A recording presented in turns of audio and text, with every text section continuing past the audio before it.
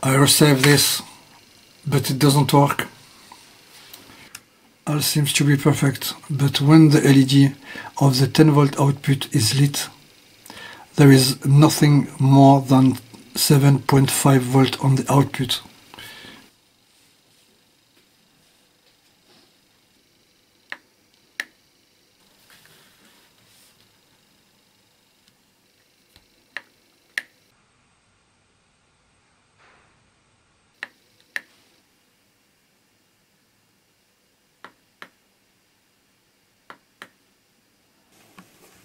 All the output are okay, except the 10 volt reference.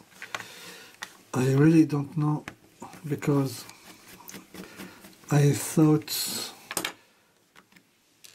if all is okay or nothing will be okay, but in this case only the 10 volt doesn't work.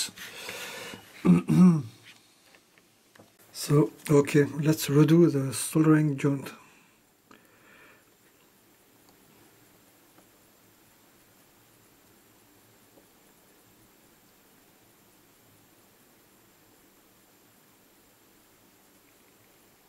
I remove LED here, and when I chose the missing LED, before that you can see 60 milliamp.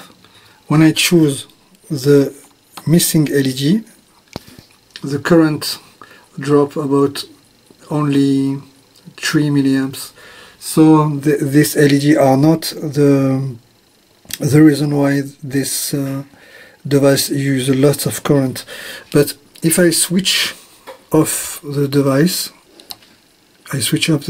you can see an ideal of 0.5 milliamp. This kind of ideal is bad for your battery, and despite the fact this switch are open now, there is always a current going through this board, and it's 0.5 milliamp. So I think we need to make a short between the two wire here and connect directly the battery into the switch.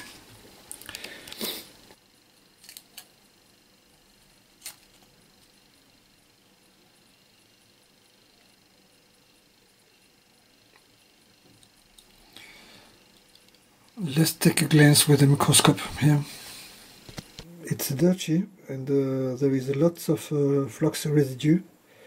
I'm going to check with the microscope and to clean. In fact, it was a little bit short circuit between this lead and the ground here.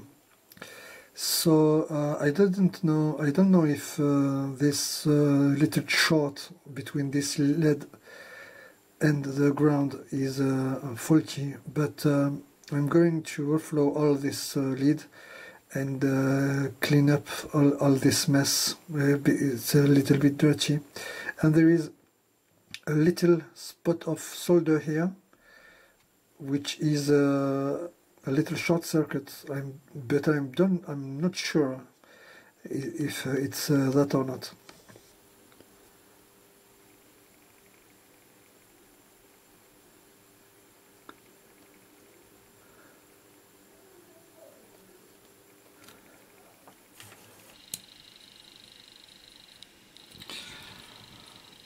Here it is.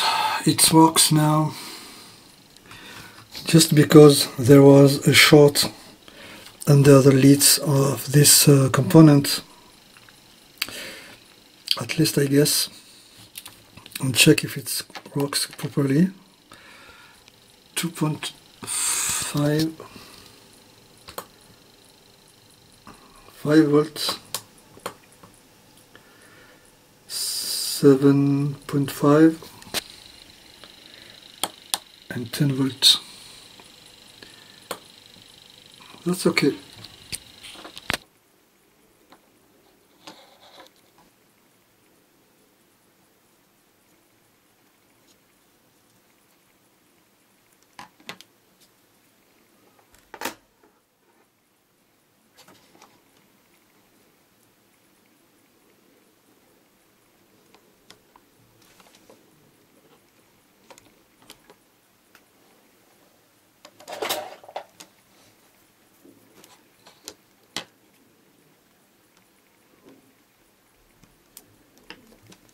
Now it's fully functional. I have just put a wire here between the ancient position of the switch here.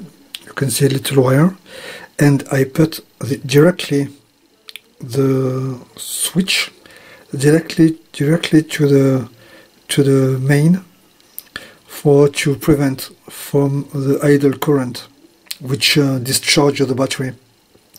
Because of that, when you stock your device and when you need it, you will find it fully empty and it's not functional.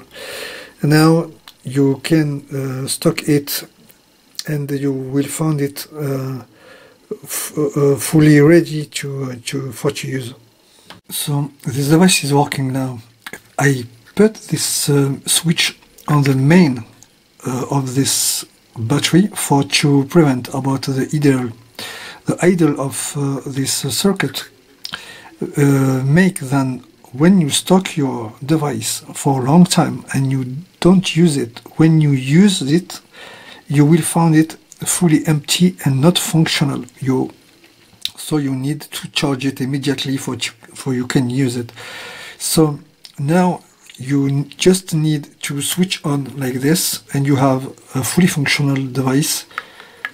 You have all the voltage you need by switching each time this button.